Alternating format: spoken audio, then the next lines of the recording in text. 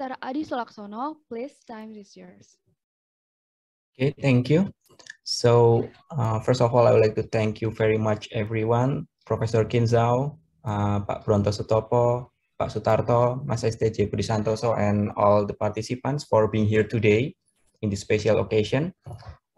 We are going to discuss, for me, one of the most interesting deposits formed by a very typical geological process. You can imagine when you have an intrusion cutting a sedimentary sequence, you may expect to find this type of deposit, either oxidized or the reduced type 1, depending on what the wall rocks are. So, discuss more this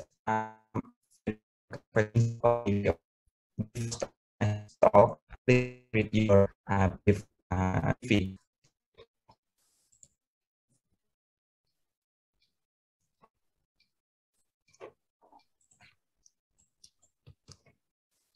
Hello. Yeah. Honor to give a talk, and also I from my bottom of my heart I really thank organizing committee and Budi, Adi, and Matiana, and also I'm seeing my previous colleague like Bronto, and I'm also see a lot of other groups from Myanmar, even from Japan and Poland. So it's a really enjoying. I mean, I'll provide what we have done last 2 decades in mainland Southeast Asia, and I also thank to my previous and also staff, especially Professor Sebastian Meffrey and Professor Clive Barrett, who are key this key member of the group for tectonics and geochronology involved. So I really humbly the thank to the all the people involved in this project. What I'm going to do is there's a lot of Skarn system in mainland Southeast Asia and copper and gold rich, and I will give my view on why these oxidized and reduced Skarn, formation genetic aspects, and depends, and you can discuss about that one. You agree with my interpretation or not. Before I go quickly, we have this special issue, which is a major contribution to the metallurgy and tectonic of mainland Southeast Asia. It is in 2014. I just go over, quickly run through what are the current status in understanding the metallurgy and tectonics in Southeast Asia. And we recently last year finished up this special issue in Journal of Asian Earth Science. It's based on the GOC conference in Hanoi with Professor Michel from France and our colleague from the old Geology Review. There's a massive, about 50 or 60 papers in there with the Professor Yang from China and Zaman Gandhi from Malaya. We have that special issue. And another one is you might be interested, the rubies, local rubies, why these are so beautiful, so sought after, high quality pigeon blood. So also geographic type being, how you can find this is Mogul or this is from, Sri Lanka or Thailand. So all anything you want to know about rubies, also we published a special issue in minerals with Professor Lynn Sutherland from University of Western Sydney. And currently we are coming out this special issue, our group published about 39 papers, is online now. And another one is Professor Kichunlai from University of Brunei is putting out this special issue in Frontier and Earth Science. It's still you can contribute. And Professor Kichunlai now coming back to Australia and Western Australia, joining the industry. So these are the special issue we are working on it. And also the chairman mentioned about that one, Myanmar, and similar geological studio, London volume for Sumatra and also Thailand. And this is the one we published a few years ago, edited with Dr. Baba, myself, and then Dr. Micro about Myanmar. And Myanmar is at the moment in why, but hopefully we will get better to help us, to get a peace and prosperity back to us and help us. And back to Southeast Asia, and you can see this is the Southeast Asia, characterized by different terrain here, Indo-China terrain, Shanghai or Simu-Masu terrain, West Myanmar terrain. So sort of these terrain are record terrain where the similar lithology, similar stratigraphy across the country border. Country border is man-made. So we have this kind of the terrain or cluster blocks. These are rifted off from in northern Gondwana or northern Australia and coming, accreted and becoming a, Southeast Asia. And another important point is there is the Khin Fall, which is the Dextra strike slip fall, and then this one is the very similar to this adamancy before opening. Sumatra and West Myanmar are together, and that's very important for us. This mineralized system we found in here, we can find in here. We found in Sumatra style of mineralization, we might be also finding in Myanmar. And another one is this Red River Suture, which is sinister. So the Southeast Asia is sliding down to take the accommodated the strain from India and Asia collision. And that one is they call indentation tectonic or escape tectonic.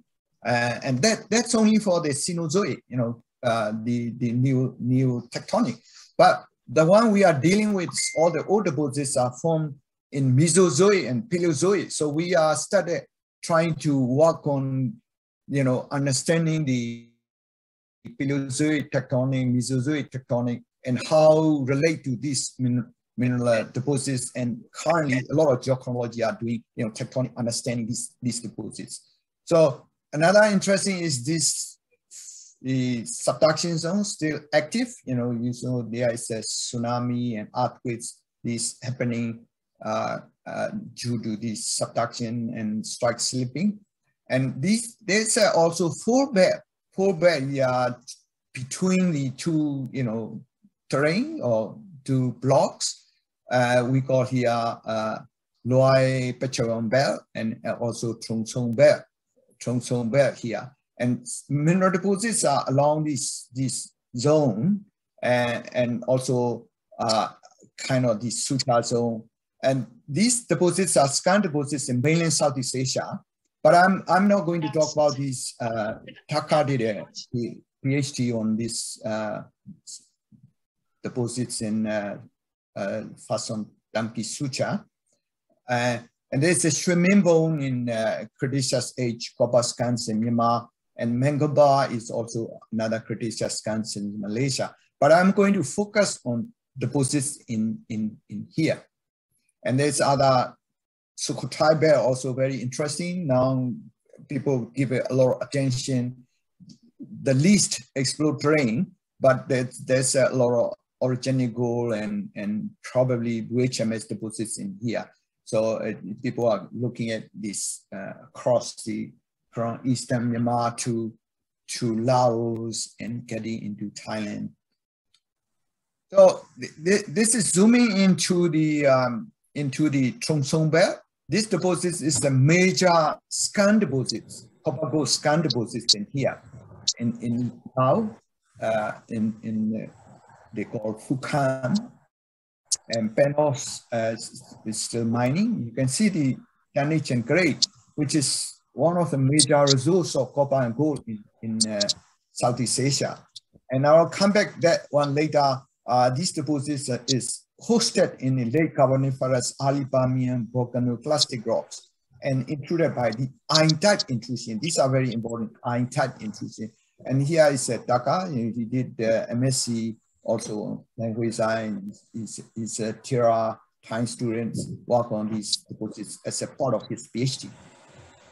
And this deposit is the when you look at the assemblages, the early magnetite garnet scans, and followed by the retrograde stage, chloride epidote scan assemblages, and it's I call oxidized scans, which there's a lot of magnetite. There's not much pyrrhotite, oxidized, oxygen in it, magnetite. So this is the one here, and we also a lot of dating done. And here the age of the volcanoclastic host rock is early Permian late Carboniferous. And then also we did the age of intrusion also 305. And then we did on age of mineralization to date the rhenium and osmium also getting at similar ages. So that's the looks like mineralization come after the intrusion, and also there is the magnetite early prograde scan, and then many massive lake pyrite, and I would appreciate all unmute. Unmute your system, and also the goal is in this the early magnetite garnet scans goals. Yeah. And also another one here, this Sipon area in here. Also sediment hosted gold and also scan, copper scan in there. And you can see the sediment hosted is 83, and then there is a substantial copper resource associated with the scan systems in this Sipon mining district in Laos, along Tromsø belt. And Paul did a PhD on this one, and Paul is now working as a exploration manager, is big now in exploring copper in Lachlan Forbes in Australia. And you can see here this is a gold, orogenic gold, which or sediment hosted gold. I'm not going to talk about that one. But next to this gold, there is a copper scans, and then that's very interesting because this discovery is also very interesting. They see this red oxidized river in the river. So they follow up this and then they against the boat, explorer geologists are saying, they don't want the boat. So they against the boat and then follow up the, that oxidized zone. And then they found this. They're interesting is this is the copper is in the supergene zone. And then in the retrograde zone, supergene, and the flat line. So they got a lot of good money from the copper, this system. You can see the different stages are not going into detail. Early, different retrograde stages, and then ported in here. Parachemistry and Johan beda dengan itu kan ada dari masyarakat. Gimana ke sini guys? Wah.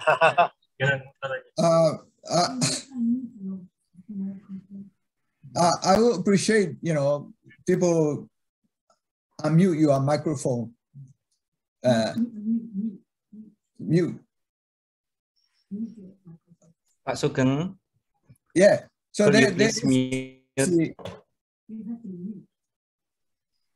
Yeah. Sorry, here Professor is, Khin. yeah. Can you hear me now? Yeah, it's clear. Yeah. No, I appreciate it. And then please unmute your.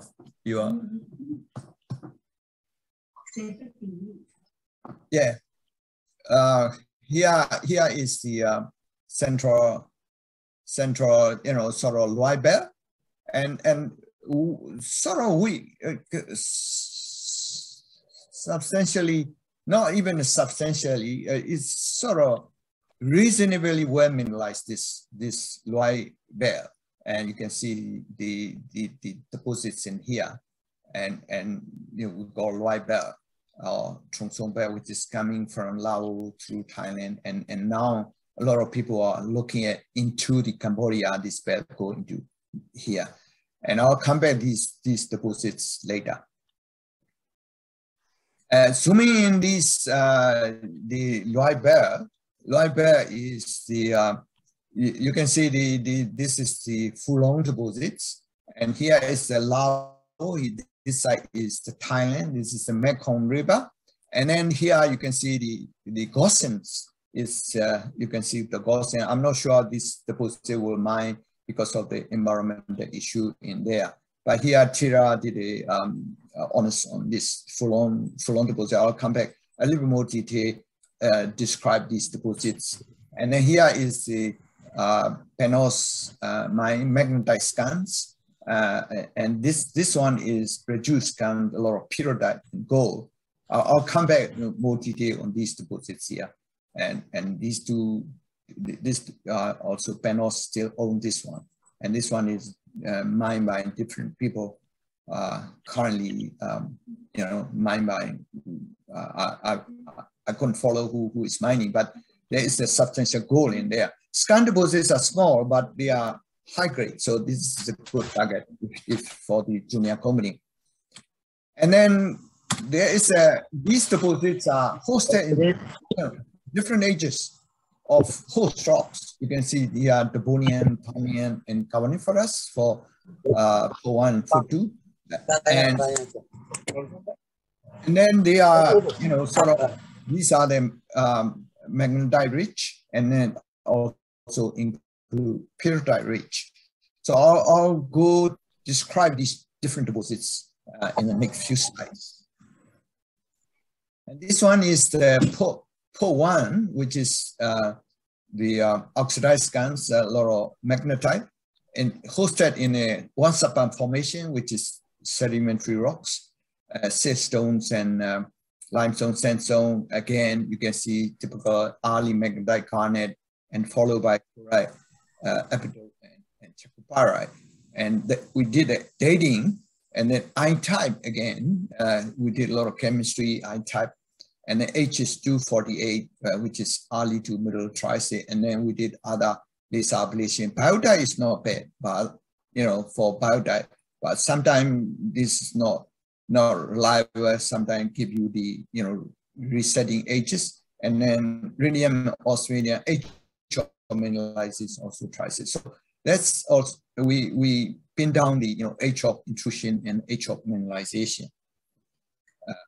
And put 2 is the deposit they call Futongdian oxidized, and again magnetite scan, early magnetite potassic alteration and retrograde stages. The H is again early to middle Triassic, and this is the Dr. Sobong Cositano. Unfortunately, he passed away when he was doing retire, and then he loved soccer, so they make a soccer game for him. This is the last I got from him. And then he got a score and he jumped, and then he never come back. So it is really, great loss for us from Thailand. And he is the best and the most, charming to do collaboration with him. And another one is further down, Frenchman mine is again late Triassic ages, this garnet pyroxene, and you can see followed by retrograde assemblages. And that bed now going into Cambodia, and there's a lot of exploration going on in Cambodia, and also chasing also probably, you know, these skarns are as a vector to porphyry. So there might be also looking into Cambodia also. And Pulong is the at the oxidized skarns. And I might spend a little bit more time on this. This deposit is Devonian age, volcanoclastic rocks, and together with limestones, and then prograde massive garnet, and then followed by retrograde state. People call retrograde state. It's very funny, but it's cooling stage. So that might be from about 500, and it's retrograde stage. You know, chloride epidote and gold also coming into, you know, like 200, 250. So we did a dating late Devonian post rocks, and then the age of intrusion we did, and that is the early Triassic ages. So I might go a little bit more about geology. Here are the full-on deposits that the limestone, which is, you know, fluid comes in, replace these limestones, you know, and limestone, you know, when intrusion comes out, the alumina, you know, magnesium, iron, or replace that one from garnet, skarn assemblages. So the age of force rock is Devonian. You can see these, and we got a Devonian ages, the volcanic plastic hosted the host rocks, and also skarn here, magnetite, garnet, pyroxene skarns, and also intrusion is also, you know, diorite and I-type, monsonites, and then these ages are 244, which is again early Triassic ages.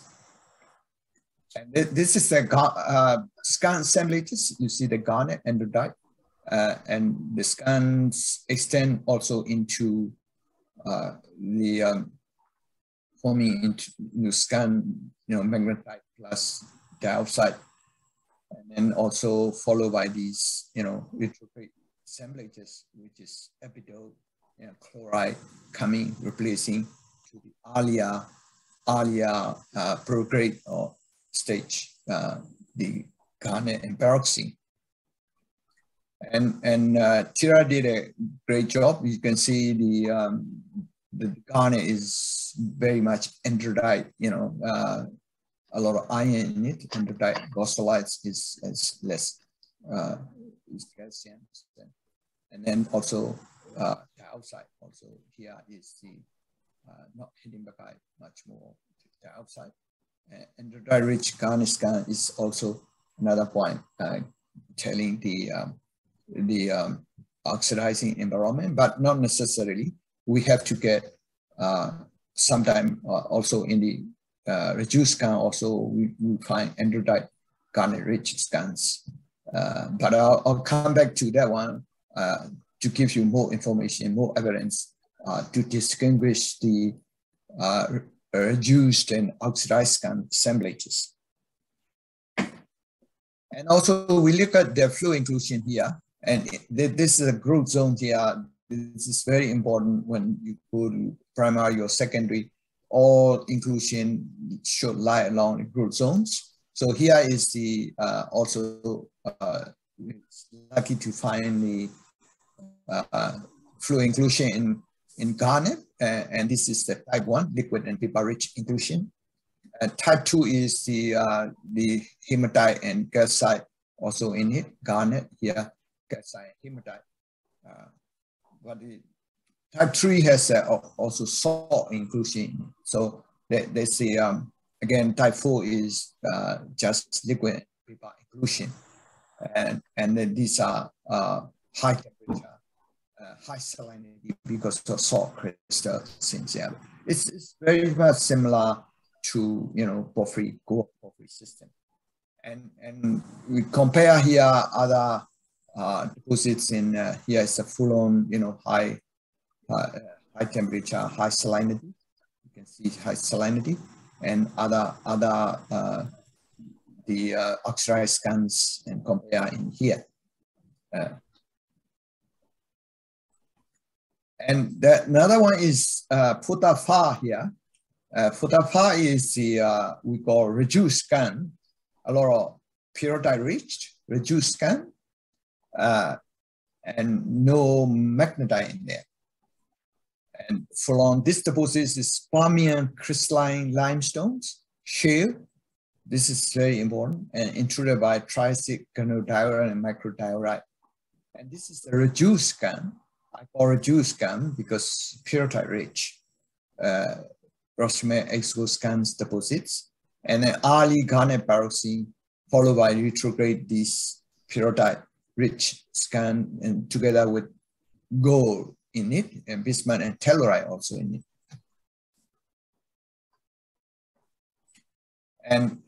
And this is the oxidized rocks, weather rocks, host rocks,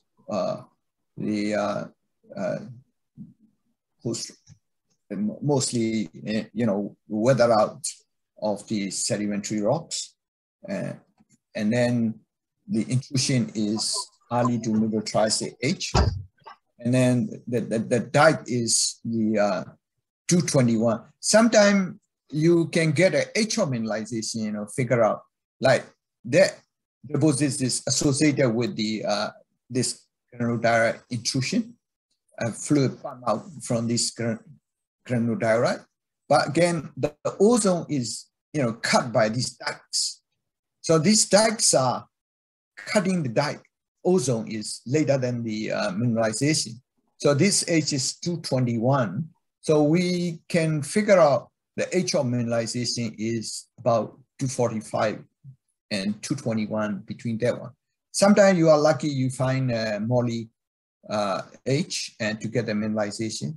So there's a lot of controversy about current becoming, when rhenium and osmium or molybdenum come out, this is fantastic, you get an age of mineralization. But more and more later, there's also can be resetting. So you got to be careful when you see the molly ages. And you can see here the host rocks, shales, a lot of shale host rocks. These are the very critical to make it, reduce skarns. And I'll come back to that one later. And you see the early garnet and dioxide, the prograde stage, and then later fluids cool down, and then a lot of water-rich fluids, and then amphiboles and coming into that one, and together with sulfides, that stage, most of the skarns coming during the late stage, the gold come together with this sulfide, also copper, and you can see the replacement lectures here. So that's a good thing about skarn. You can get the skarns in early stage, prograde stage, and also you can get the copper and gold, and then you can also get the copper and gold during the retrograde stage. So it's the double chance. Good thing about skarns is, and here you can see again the late, coming into retrograde minerals, and then dioxide and garnet, and then the sulfides are coming later. This amphibole later replacing the early garnet. And we did also the garnet chemistries, and you can see Foulon is most are andradite rich, and the Frenchman mine. So we did this, although not exactly showing, to distinguish oxidized and reduced skarn, because you can see Foulon Futafar also reduced can also fit in here. But again, this one is different. That when you look at the dioxide here, Futafar is much more heteromagnetic, peroxide than the other oxidized scans in here.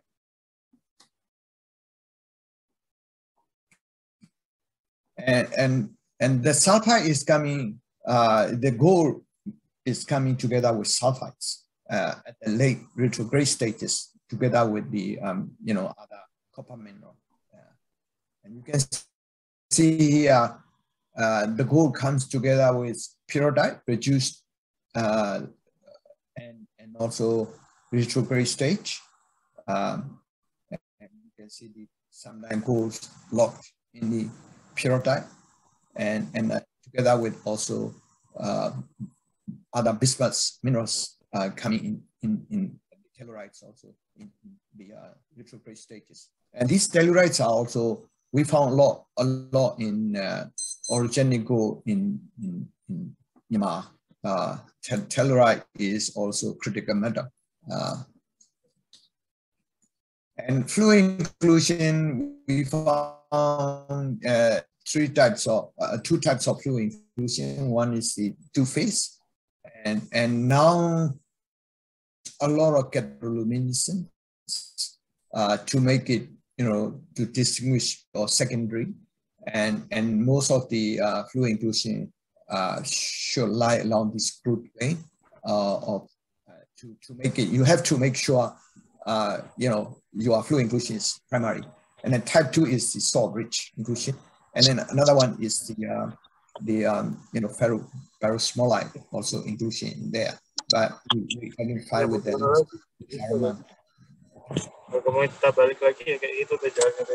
and sulfides.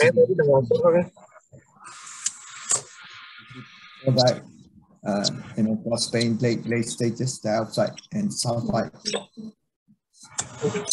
Assemblages and pyridite, there's a reduced scans. So also the gold is still coming in late stage, into the phosphate, coming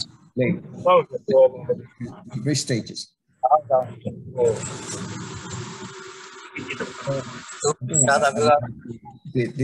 This one I shown already. Yeah. So the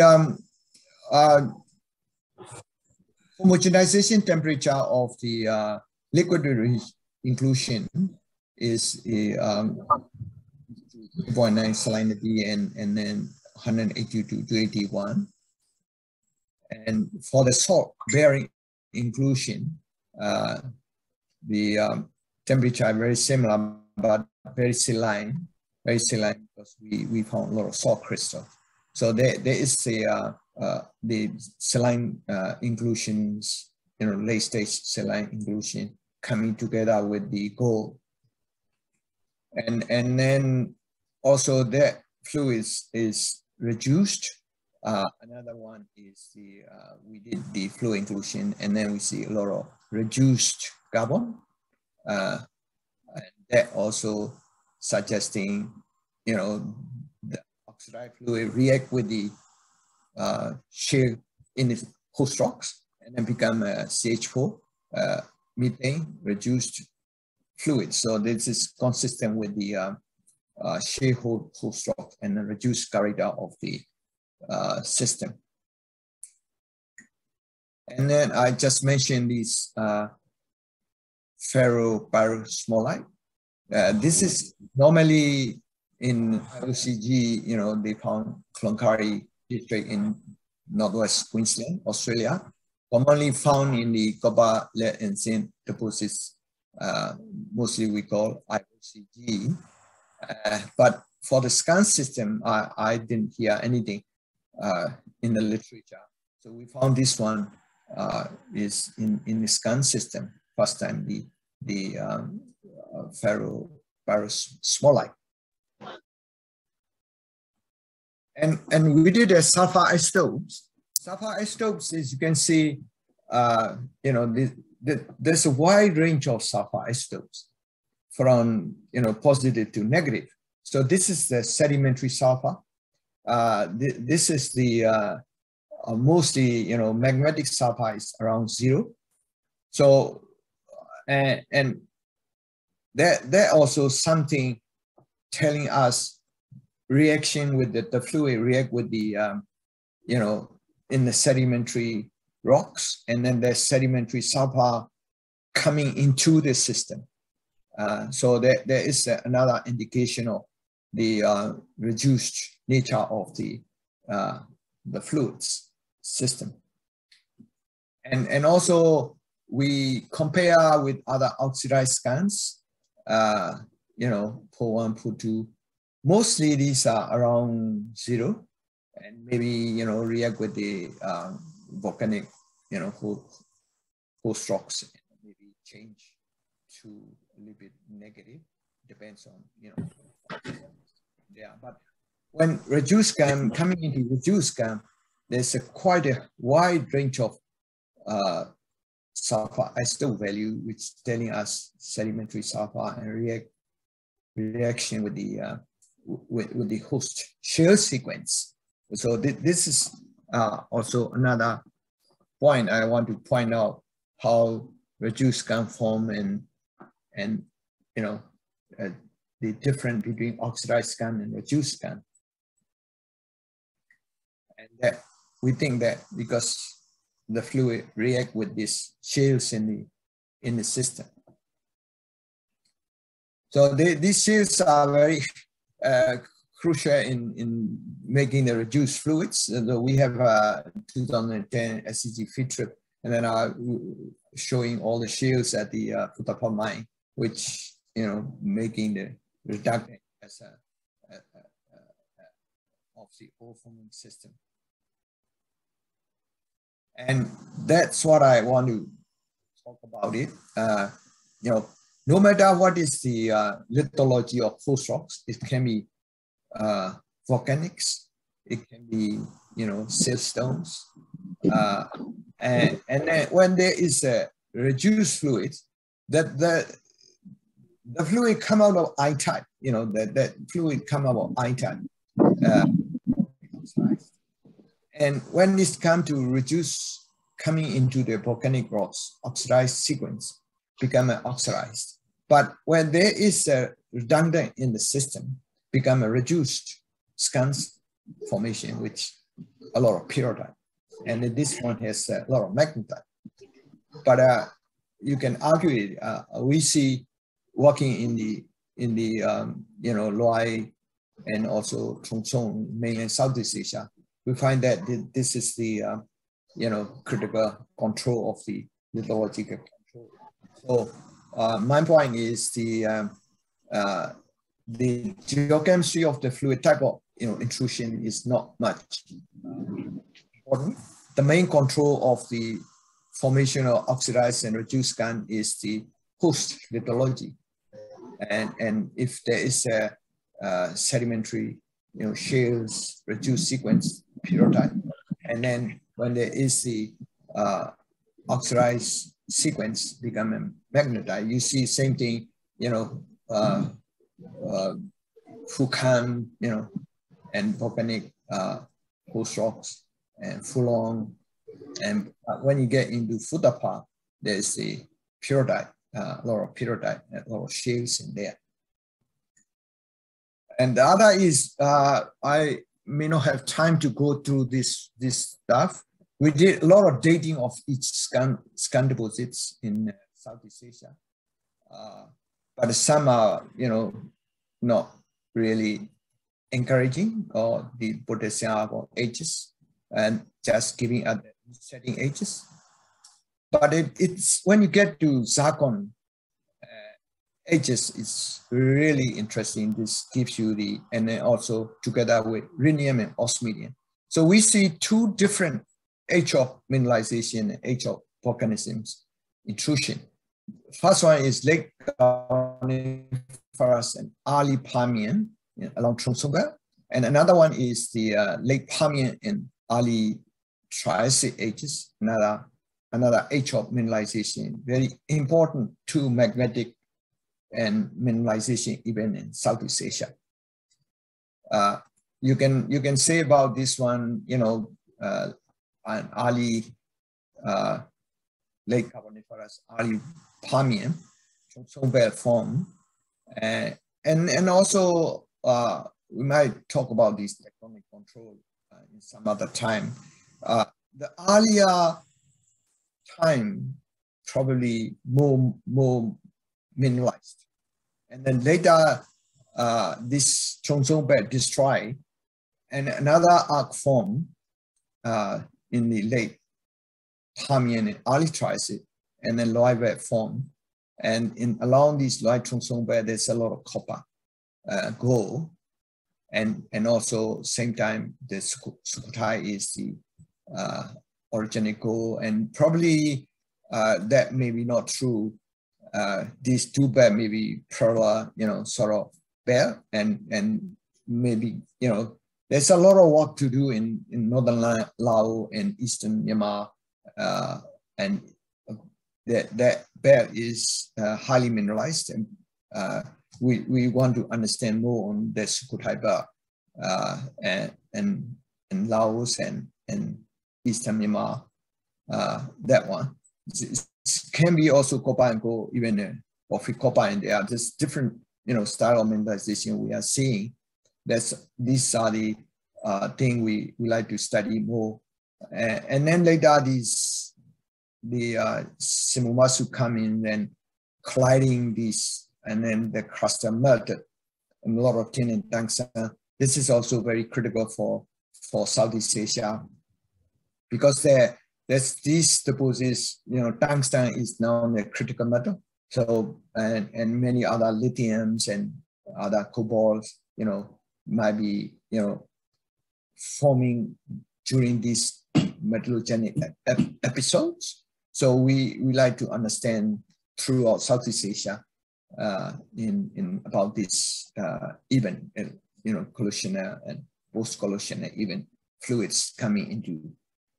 So in conclusion, and host lithology is the major control of the formation of oxidized and reduced skarn, and natural chemistry of the associated intrusion. And reduced skarn are considered to be, you know, important for exploration target in Right Chongson Belt, plus in other parts of Southeast Asia, like, you know, now people are looking at a lot in Cambodia. Maybe, you know, some other time we might be talking about this, the current understanding coming into Cambodia, these two belts. And recently, a month ago, we have a conference in Cambodia. There's a new information coming up. Many junior are also, you know, looking into, even a major, you know, company looking into Cambodia also. The Chongson Belt also going into Cambodia, and let's explore before, and Loy Belt also coming into Cambodia. So it might be interesting in near future. There may be a major discovery in Cambodia as well as Eastern Myanmar, which can the Loy maybe, you know, pop up in Chongson, pop up in the you know, this part of Laos and Thailand and Eastern Myanmar. So thank you very much. Anyone want to visit Tasmania, come and join us. And then I leave, you know, I talk quickly because people can discuss and you know, the comment. Thank you very much. All right, thank you very much, Professor Khin for a very interesting talk. So it's now time for the discussion. So if anyone have a question, you can raise your hand or just ask directly to Professor Khin. Okay, Mr. Arif Idrus, please. Hello, Professor Khin. Hello, Arif. Yes, hello. Yeah. Hey, hello. See you again. So all those virtually. Yeah, thank you very much for the outstanding delivered today. It's very encouraging us to to better understanding the skarn deposit. So I have two questions related to your material. The first one related to the fluid inclusion study. Yeah. As you mentioned that the typical fluid inclusion present in skarn is very similar to the porphyry systems, including the presence of solid daughter crystal, so halite, for example. Yeah. But if you see that the data showing that although the salinity is very high, so nearly 40 weight percent NaCl equivalent, but the temperature relatively low. So actually, what the fluid source of this is seawater, or if you're talking about this related to the magmatic fluid, it should be high temperature, but it is showing this very low temperature. The second one is related to the presence of bismuth, very interesting in a skarn system. Both high temperature copper gold skarn, and also in the low temperatures PBZN also. The bismuth telluride is always present. This is very interesting, and it could be in the future. It could be a side product because this is one of the critical mineral. Yeah. Right? So actually, what geological control the presence of the bismuth actually in skarn? Thank you. Thank you. So the first question is the fluid inclusion, and the fluids is, at the garnet stage, there is about 300 and something, which can transport copper or gold, and then because the system cool down, so when the system cool down, that's become a lower temperature. And the gold is mostly, like bisulfide complex. You can transport it by sulfide complex. The debate is whether the early stage, chloride complex will come in like a porphyry. People are saying chloride complex, which must be higher temperature, maybe 400, 500. But the gold still can transport as a, bisulfide complex still coming in. Copper is okay. You can bring in at the low 200, 250 chloride. Sorry. The chloride is not sure. Yeah. The bisulfide is still coming into chloride for the chloride complex is okay. I'm talking about gold complex bisulfides. So I'm not worried about that much of temperature, and because you see the lower temperature range is cooling down age, but when the gold and copper comes in at the higher temperature, the stages. So salinity is like I will not disagree with you. It might well be other source comes in because too much high salinity. But it might be brines comes in mixed with the magmatic brine.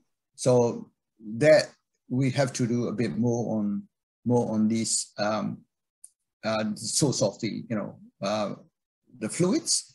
But the salinity is very high, so it's good for transport or any metal, salinity. The other one is the bismuth. And now, if you look at the transport of bismuth, we thought before earlier, even we use as a bismuth as a high temperature magmatic source when you see the bismuth. But now there's a lot of the data coming out. Bismuth can also transport in the low temperature, 200, 250. Bismuth can transport it. So, but there's already done. We still have to find tellurium. And we found a lot of tellurium, and there's a paper I can give you on Zomian and paper, you know, along orogenic gold scan around in Myanmar. All the Myanmar orogenic gold are very, very tellurium rich. But anyway, it would be good, you know, tellurium is recently the paper come out. Tellurium is what's tellurium? So I think you are right. The tellurium, we should look at it more tellurium. I think so. And then if we, you know, look at back to this system, we can see a lot of tellurium mineral. We just say, okay, bismuth, but the bismuth and tellurium sometimes coming together at a late stage in the retrograde stage, together with gold. You can see in the you know, the mineralography, you know, or paragenesis. There's a lot of bismuth and tellurium. I don't know, maybe later bismuth might be becoming a critical matter. I don't know. Yeah. All right, Professor Khin Zhao, thank you very much. You. All right, thank you very much, Mr. Arifuddin Idrus. And we have another question from Fakih Alfian. Fakih Alfian, please. You can talk. Thank you. Yeah. Adi, can you hear my voice clearly? Yeah, it's clear. Thank Yeah. Mr. Khin, very good presentation. I just want to make sure, first, any relationship in between tectonic setting with the formation of oxidized or reduced skarn. Beside the formation mainly controlled by lithology of host rock, the comparison between pyrrhotite, magnetite, as you mentioned before. Because as I see in the Loei fault belt in the Thailand has oxide and also reduced skarn. That's the first question. And your research mostly in the Myanmar, Thailand, in its surrounded area. Do you have any insight or suggestion going to the south or to the Indonesia? Because the accretion of Banda Block or Southwest Banda to the Sunda line involves a magmatism in the West Borneo. It represented by, we have a deposit of Ruai Skarn and Bau Skarn in the Malaysia. Thank you very much, Mr. Khin. Yeah, right. Oh, that's a very good question. And we still have to do a lot of more work. I think that's the always, you know, metallogenesis controlled by the tectonic. But again, we don't know much about, you know, like source. Basically, when you come to tectonic and you know, copper or gold, what people are doing is to look at the zircon, you know, zircon chemistry. So when you look at the zircon chemistry, and when you do the hafnium, you will see mental signature, you know, or the cluster signature. That's a very important. That people working in a lot in Australia now, and what happened is when the subduction comes in, like in your porphyry system, you know, like any porphyry system, when the subduction comes in, when the mental source is the signature, that copper comes in. A cluster source is not good for, you know, copper. It's good for tin and tungsten with post collusion. So the tectonic control is important, but we need a lot of data, you know, like, and then also you look at the cerium, you know, concentration, and that also you can see, you know, the oxidized nature of the cerium rich oxidized nature of the, you know, sort of fluids. A lot people working on the porphyry system now, and we have a project at the moment. We dated a lot of zircon at the moment. We did a lot of zircon. You see that one H dating, but we didn't do the properly the chemistry and hafnium. So we going back all our sample. And one of the Thai student, Peter Bond is looking at this as his PhD. So we collected a lot of samples from Laos and like Fukam and, you know, many other Penhuizai. So we look at the zircon again, and then that zircon is, you know, hafnium also rich in where it is a plot, you can do it, it's above the line, they call mental source, and then lower is the cluster. So I might give you some of the, actually I give a talk about, we have a kind of preliminary data. So I think also in Indonesia, you should look at this, all the Skarn first, Skarn. Skarn is not only for age now, people are using a lot for the targeting and source of the fluids. So if mental source, mental coming in, a lot of big porphyry system, you look at it, mental signature, you can see that one. And when the cluster signature, the Skarn gives you tin and tungsten, your rare earths and maybe critical metal. So we need to do a lot of work at the moment. I think we need more PhD students, more students, economic geology. So that is might be, we know that tectonic control the mineralization metallurgy, but we need the data. We have to do more work, and that's the point. And what is another question? Where we like to do more, like you got this big, Skarn system, porphyry system, but look at, Irinjaya, that look at this system, and then also Sumatra, this, whether how Skarn, chemistry look like. So that is the area, we should be doing. And I might be another time, give our preliminary results, how we are getting at it, the targeting, which deposit, which area is the for major porphyry copper deposits. And it turns out we don't find any porphyry in mainland Southeast Asia. We found porphyry-related skarn deposits. Porphyry, disseminated, electron probe, you look at, Andes, disseminated big, huge body. But people can use the skarns and then deep drilling, high sulfidation, deep drilling. And that's why we wrote in our special issue, we found a lot of deposits, but our next challenge is the how we target the deeper system, deeper environment. So we have to do a lot of more research.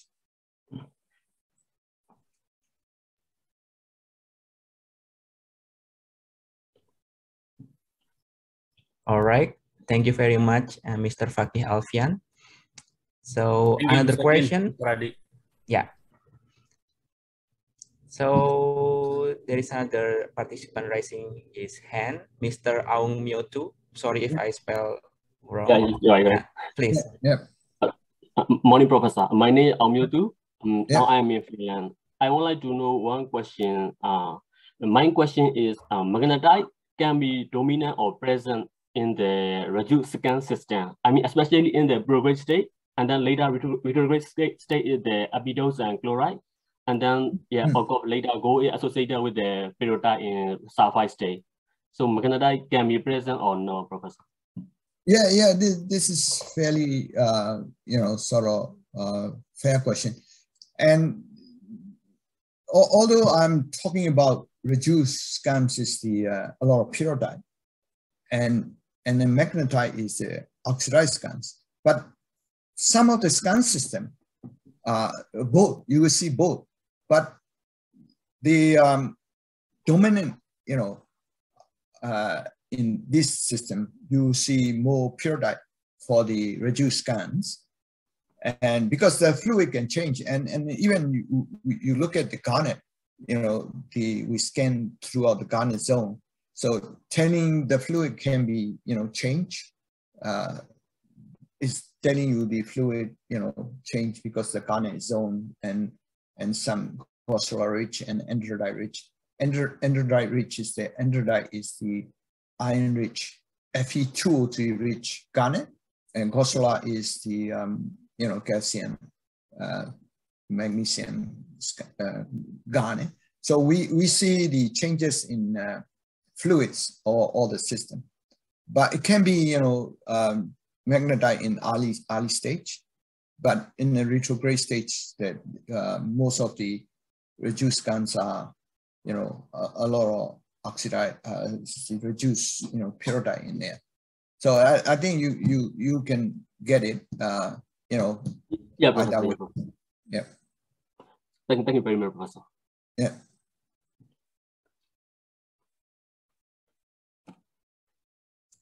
All right, thank you very much. So another question, maybe from student. Hello, Aiman. Yeah. Yeah, please. Okay. Thanks for the time, Pak Adi Sulaksono. Hello, Professor Khin. Thanks for the great presentation. My name is Muhammad Noval Aiman. I'm one of the undergraduate student from UPN Veteran Yogyakarta. I have one question that about controller Skarn deposit. And the question is, what kind of process which can control the properties of magma so that it has more oxidized or reduced properties? Yeah, I think that's a good point, but you see, I show you the magma chemistry is not that much control. We don't find it to form the reduced skarns or oxidized skarns, and we did a lot of chemistry, all are iron type, and actually. I argue with, I didn't show slides in here, but other sedimentologists and paleontologists, tectonic setting, and then they wrote in the libel, there's a S-type, S-type granite. But we did a lot of chemistry, and XRF, many XRF of the intrusions. We don't find, the S-type, most are iron type. And it's consistent with copper and gold. Most of the S-type become, tin and tungsten. So these are HR also very similar ages, Permian mostly, not Permian, middle Triasis or late Triasis. So we don't see this magma chemistry, is the control or the input to the lot of paper, magma, porphyry system is oxidized. And maybe it's ilmenite, sometime ilmenite series granite or S-type, they might coming up reduced magma and reduced fluids, but we don't see here in porphyry system or in the Loire belt or the one we are working, all are iron type, and then oxidized fluids comes in. But we don't see why the photopar a lot reduced, they are sulfur isotopes. So these facts are telling us, the host lithology is controlling how much redundant, reduced sequence. It not necessarily maybe shales, might be carbonaceous limestone. There's a lot of redundant in the system. So the oxidized fluids comes in, react with these redundant, and then become a fluid can reduced. So that's the I will argue about it.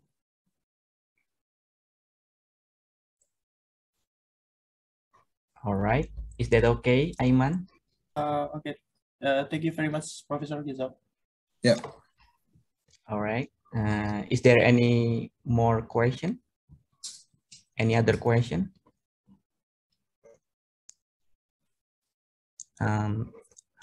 While waiting the other question, perhaps I have a simple question, Professor Khin.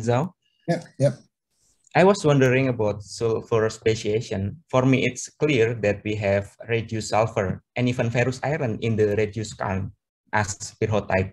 My question is, did you ever find any oxidized sulfur a sulfate mineral, for example, in the oxidized skarn? Yeah, no, I don't see, we don't see any you know, barite or whatever, you know, oxidized sulfur species. Yeah, we don't find it, not as also in inclusion. We see a lot of like hematite in the oxidized skarns, and in reduced skarn, we don't see the hematite. I see. But we don't see any other sulfate like barium, barites, you know, sulfate mineral or gypsum. No, we don't see it. Yeah. I see. We only see hematite. Yeah. Yeah. Yeah. Thank you. Any other question? Okay, Mr. Tin Aung Min, please. Yeah. Yeah. Thank you. And first of all, I very appreciate your presentation, Dr. Kinzo. Yeah. My question is there any difference between prograde and retrograde geochemistry, especially for fluid inclusion? Because these two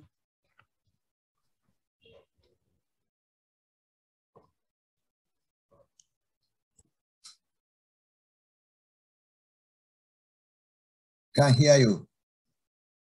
Hello, Mr. Tin.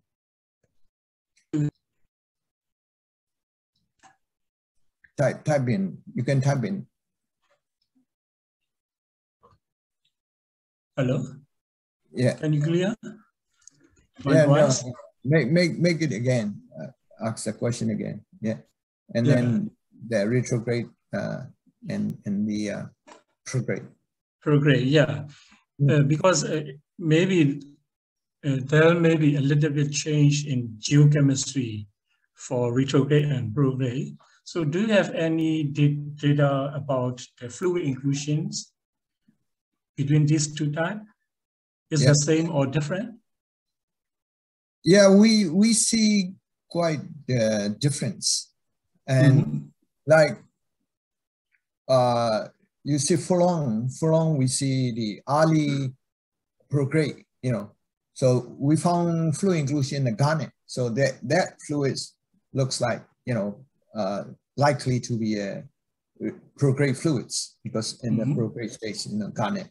It's not really, you know, it's very rarely we found, you know, even if we found very small in the garnet. But we have this data in the early prograde stage. And most of the retrograde stage are low temperature. I think the temperature, that's why I mentioned it, you know, people, I don't know why they call retrograde. It's a cooling stage. Most of the retrograde fluids are low temperature, you know, lower than the prograde. And early, you know, prograde stage is right after intrusion make it, you know, the audio and contact metropolism. And then after that, the fluid pump up early stage, and that form the garnet and peroxide.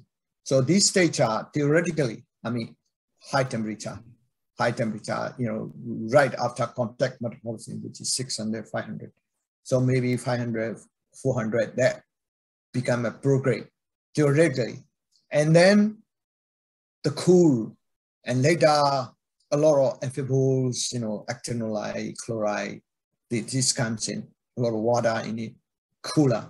And then sometimes the mineralization, you know, pyrite and sulfide and gold comes later, sometimes at the early stage, depending on the, you know, I just mentioned to Arif, you know, chloride complex can be coming into as a, you know, gold and copper is all right. Copper also bisulfide chloride complex, bisulfide complex can be formed. And then late stage also, if temperature is high enough, the copper can still come in. And the gold is okay, you know, 250 bisulfide. But for the chloride complex, you have to have a 350 or so more higher temperature. So the good thing about these scans is double chance, you know, and early prograde stage, the fluids can bring in copper and gold. And then late stage, retrograde stage, like in the Sipon, you know, there's a lot of copper comes in later retrograde stage, and then supergene enrich and then flatline. So it's just there is a different. When we look at fluid inclusion, also we see in general the early garnet, you know, prograde states are higher than the retrograde status, cooling status, and then later even quartz veins comes in. So there is a sometime, you know, as we discussed with the Arif, the salinity is, we don't know, you know, why sometimes, you know, salinity reach in the retrograde stage, and, you know, maybe different, but there's something sedimentary, you know, brine coming in, we don't know. Yeah. So there is a you know, significant change, discernible change in chemistry, salinity and temperature between the two stages. For mineral explorations, which one is better for economically feasible, reduce or oxidize? I think oxidized one will be the good one. Reduce is, as far as we see, high grade, but, you know, small deposits. So like many other, you know, in the long-term program in Australia or in Indonesia, you know, there's a lot of, you know, a lot of study already done, and you know, here big porphyry next to the, you know, Skarn, and so magnetite oxidized skarns are, I think, more you know, potential or looking for it. Although reduced skarns are also, you know, they are small, they are very high grade. So it depends on, you know, your focus. Yeah. Yeah. Thank you, Sia. Yeah. Yeah, thank you very much for the question. And we have another question from Aung Miu. Mr. Aung Miu, please. Yes. Yes, Professor. So I would like to know about the gold deposit, mostly gold we are finding in Baba, this Myanmar, this is in the quartz vein or pegmatite. That is pegmatite we were talking about the numerolite stage. That means it's a retro or pro? Retrograde or prograde? So that's just, I only want to know that. Yeah, well, I would put it this one as a retrograde stage. You know, oh, yes. Most of the pegmatite are later, you know, late stage. Late stage. That's why numerolite stage. That's why I mean the magmatic they are calling numerolite stage. That means the late stage also. So that is a retrograde process. Yes. Yeah. Thank you, sir.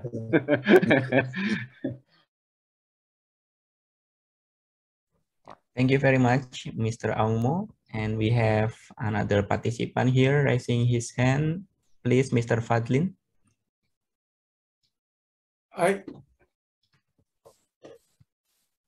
Okay, thank you very much, Mr. Moderator. So, such a nice presentations, Professor Khin Zhao.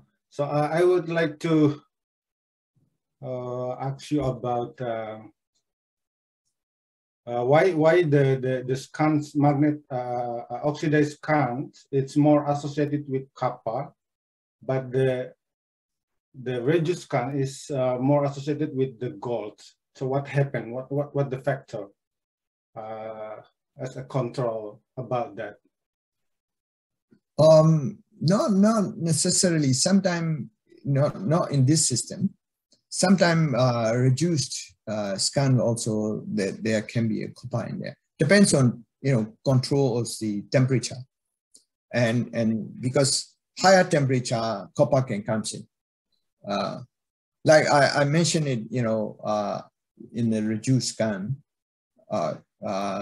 the fluid is low temperature, so the copper cannot come in. If that temperature is high enough to transport copper, it can come in copper also. Yeah. So it's the control of the condition of the temperature, thermal condition, and salinity. And even if low temperature, if saline, you can transport copper also.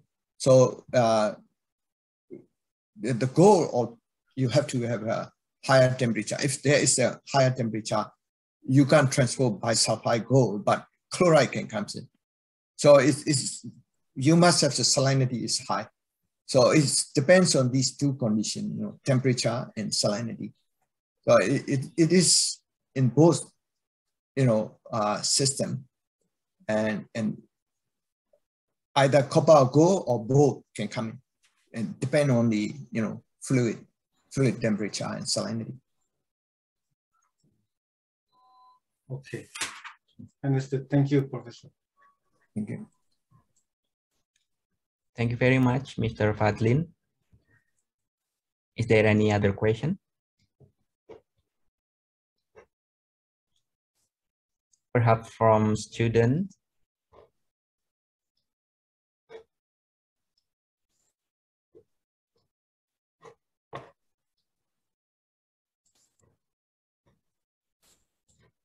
Okay, Mr. Abner, please.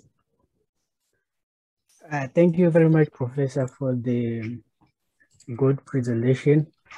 I would like to ask two questions. Yeah. The first question is on the age of the scans, and you put more emphasis on rhenium and lead that you explained a little bit, and then you left out not so much emphasis you did, but on argon, and this is like younger age scan deposit. Is there probably a reason why you decided to emphasize on rhenium and lead? Yeah. And the second question is on the salinity, which is quite high, and looking at the intrusions. Now, is it possible that the scan could also be a secondary remobilization, or let's say it probably could also remobilize a pre-existing sedimentary deposit and enrich it at the scan as a conduct or might be favorable geochemistry site? Yeah. Thank you, Professor. Yeah, all right.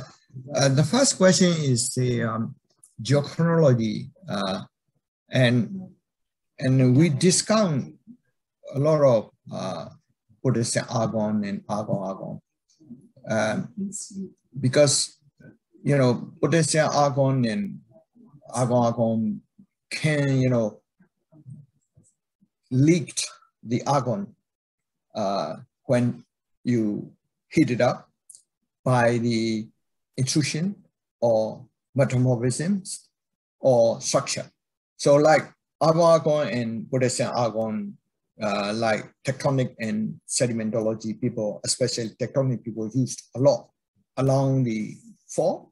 So they use these argon ages, potassium argon ages, time of the movement. Yeah, time of the movement. Hello.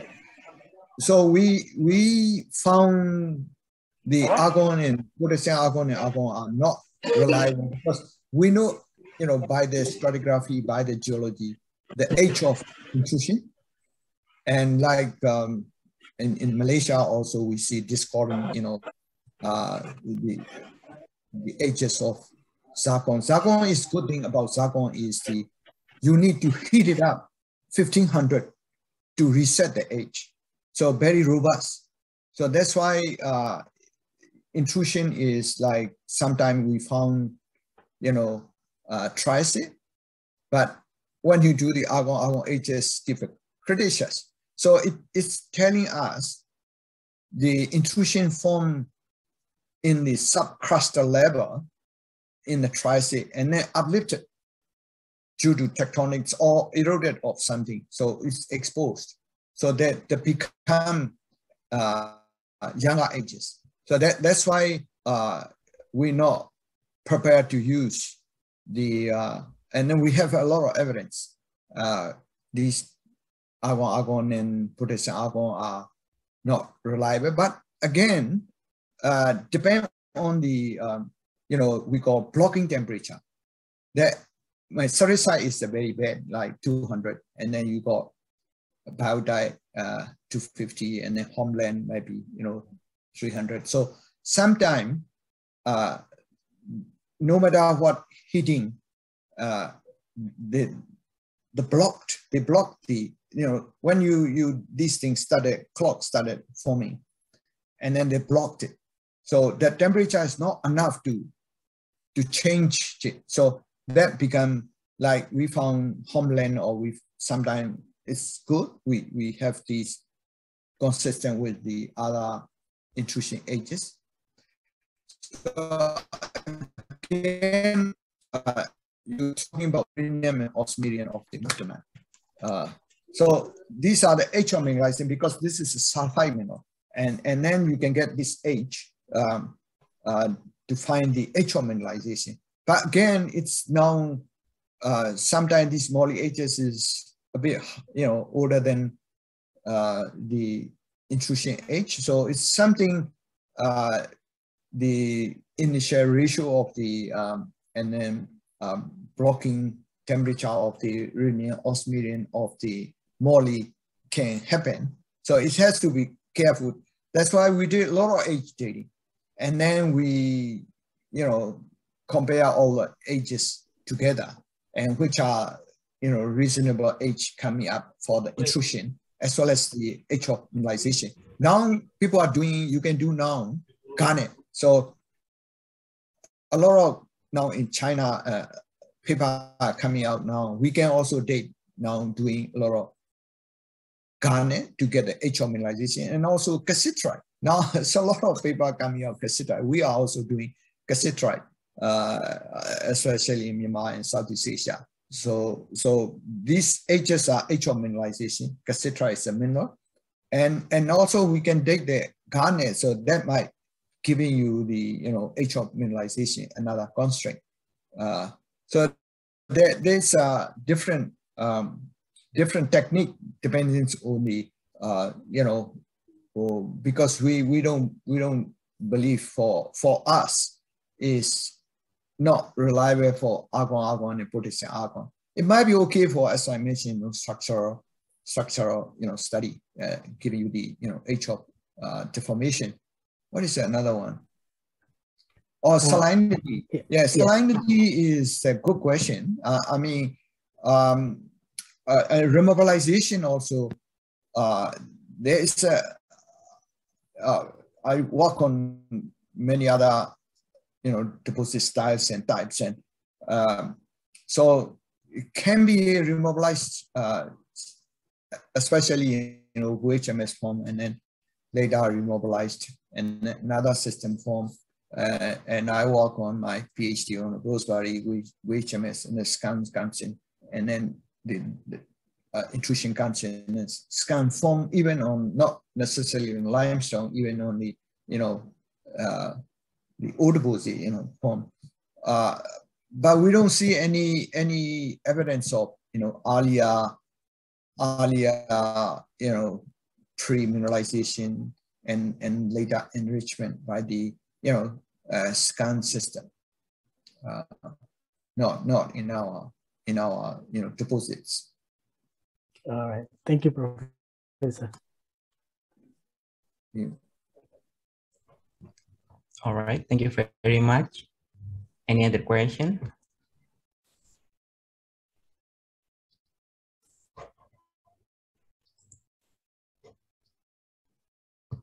Yeah, we have a participant here raising his hand. Please, Mr. Yulfikar.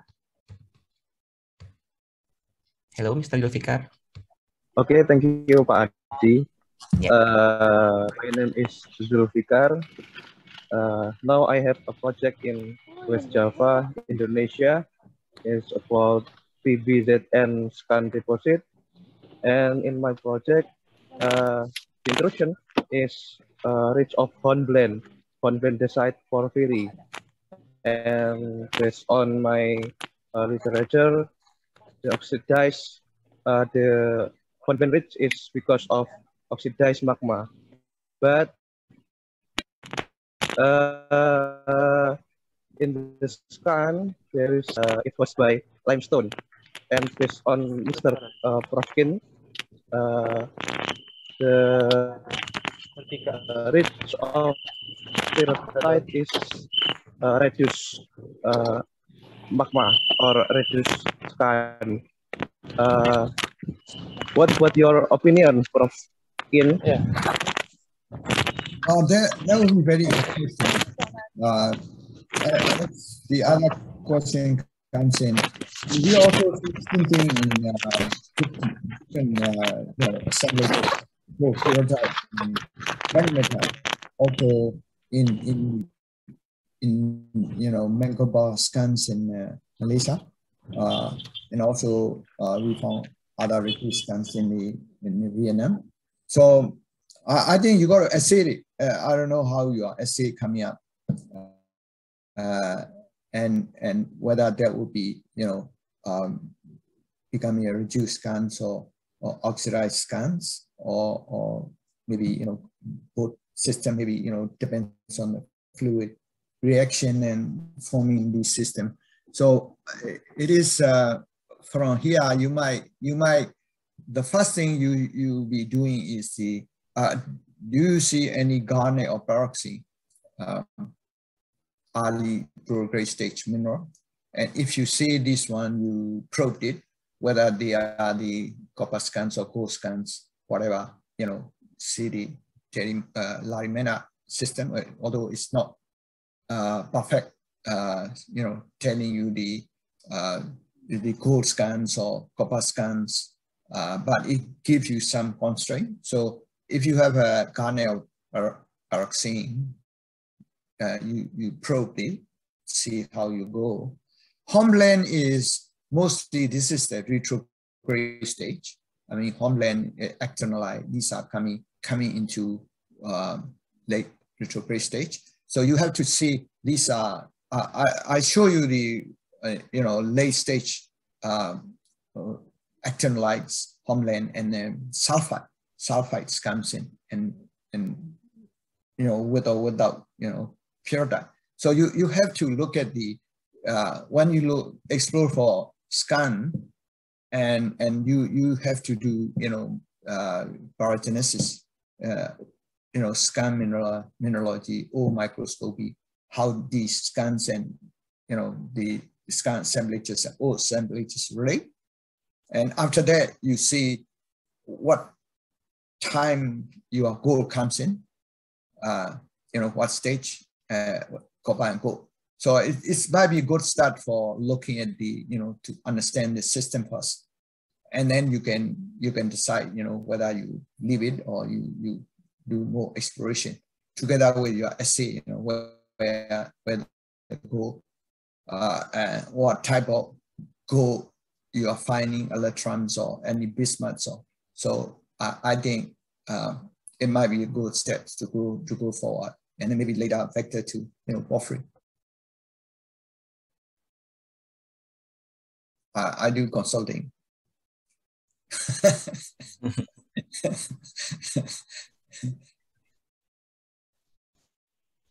Pak Zulfikar. Oh ya, makasih. Yeah. Thank you, Prof, for your presentation. And I saw you compare what you're doing in the Myanmar and with data from the Indonesia, especially Papua. I just want to know about what do you think about the mineral skarn in Bengkasan and Wanagon? It's oxidized or reduced skarn? I think that's I think the Papua scans are oxidized. a lot of magnetite in there. Yeah, that's why you found a porphyry there, also next to the scans. Yeah, it's good for explorer for porphyry. Yeah. And Myanmar is still, we have to do a lot of work. And I just mentioned Myanmar scans in Myanmar and also scans in Malaysia. We like to do more. And Kompa is also, very interesting scans, Kompa scans. We did quite a few dating, age dating for Morley, and so we know the age of, age of the mineralization and age of intrusion. But we have to document, a lot more on the, chemistry, and then the paragenesis, basically, when the gold comes in. And Shunimbong is also very interesting in Myanmar. There's a paper by Ying Sen. She did a PhD on that deposits and published in Geology. So, but she hasn't done age dating yet. So we are following up. She also we did a bit of age dating now on that deposits. So I think explorer should, work together with the university people, with the student to characterize the system. What is mineralogy, and what is the petrology of these scans, and especially these are not like other deposits. We need to do a lot of more microscopy, and even you might find a new mineral. Yeah. Okay, thank you, Prof. Thank you very much, Pak Zulfikar. We have another question from Mr. Abdi, please. Yeah, good afternoon, sir. I'm Abdi from University of Pembangunan Nasional Veteran Jakarta. I'm an undergraduate student. Sir, if I might ask, because from the questions that have been asked before and the explanations, I wonder about, is there any case that professors find it hard to determine which one is oxidized or the reduced skarn in any of your research, sir? And mind to explain, if you don't mind, please explain why do you find it hard to determine which is oxidized and which one is the reduced one? Thank you, sir. We for the granite, not much problem for age dating. The best material, the best rock types to do age dating, uranium lead dating. So there will be no issue for oxidized scans or reduced scan. But mind you, if basalt, gabbro are very hard, there's not much zircon. So when you get even an andesite, sometimes very hard to find zircon. We did a lot of work in central Thailand. Komasu did a PhD on the Chatri. It's hosted in the andesite. We have separated zircon after zircon, rock sample after sample. We find only 2-3 zircon. So zircon is the for the oxidized scans or reduced scans. That's a no problem. Diorite, scandidiorite, granite, monzonite, no problem. We found a lot of zircon. So it is okay for us. Thank you, sir, for such an explanation. Thank you. Thank you. Thank you, Mr. Abdi. Is there any other question?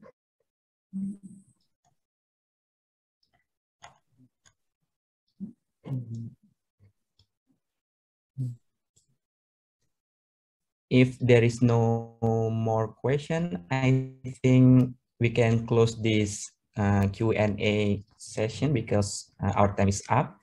So again, Professor Khin, thank you very much for your talk. It was very interesting. I think it will be good for us, especially for students who study about mineral deposit. And yeah, thank you so much again. We wish the best for you. So, my pleasure. If you have, yeah, thank you so much. Keep in touch. Okay. Thanks for inviting me. It's my honor to give this talk. Yeah, thank you very much. You are welcome. Visit Tasmania if you can. Yeah. So, thank you so much. All right. So because our time is up, I would like to return this time to Mutiara. Okay, Mr. Adi Salaksono, as the Master of Ceremony, thank you very much to Professor Khin as the speaker for the information and knowledge which have been given to us. Thank you very much to Mr. Adi Sulaksono as the moderator of this event and the audience entirely.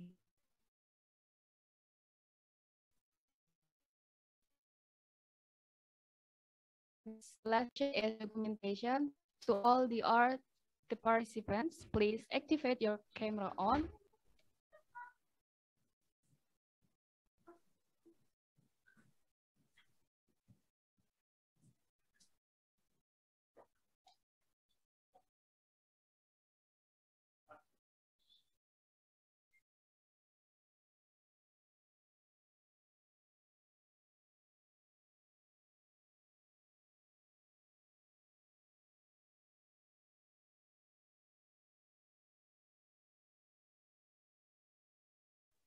Okay, starting from slide 1.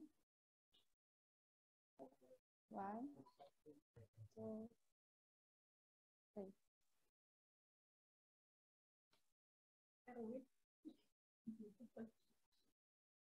Slide 2. 1, 2, 3. Last one, slide 3. 1, 2, 3.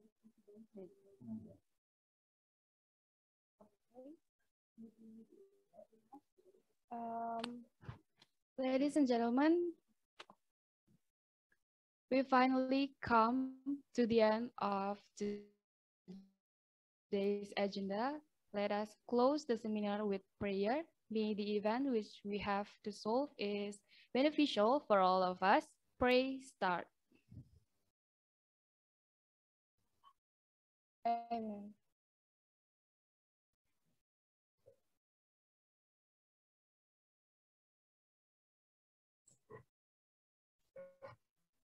Those are the agendas we have presented to you all. We hope you all learn something from this event. Even guiding or offend someone here, please forgive me. Thank you so much for your kind, cooperative, and attention. And I will inform you all, this webinar will be uploaded on YouTube MGEI-SC Veteran Yogyakarta. See you on the next occasion. Wassalamualaikum warahmatullahi wabarakatuh. Assalamualaikum warahmatullahi wabarakatuh. Thank you, Prof. Khin. Thank See you you. again. Thank you. Thank you.